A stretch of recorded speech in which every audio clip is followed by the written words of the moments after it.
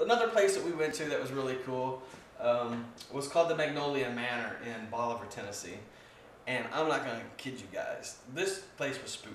This is the most craziest haunted place. So many places you go to and you don't feel like anything's happening. But the places where things happen real time, you know, where you hear voices and you see things and things are happening in real time, and they don't tend to be the places everyone knows about. Magnolia Manor trumps them all. That place was crazy. And I mean, what was great about it was things happen in real time. As they'll probably tell you, and a lot of other people will probably tell you, so much of it is discovered after the fact. You know, you get back and you go, oh, there's a great photo, you know, but you didn't notice it live. But at Magnolia Manor, things happened live. I mean, you heard voices, you saw things. I actually saw a partial person at one point. Never got to see it again, never got to see all of the person, but we saw a partial person. But we heard live. So I'm actually going to play some clips from there, some audio clips, because they're so dramatic.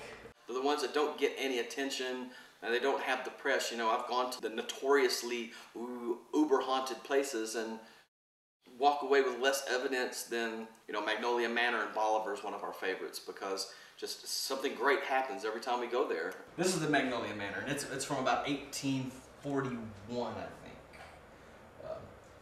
We were in the room that supposedly they would see this woman in an antebellum dress all the time. And we're trying to get her to talk. And as we're asking her questions, she's speaking around us. So we're hearing this live.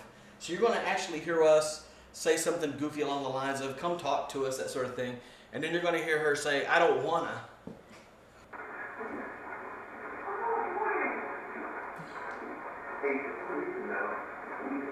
Here we go again.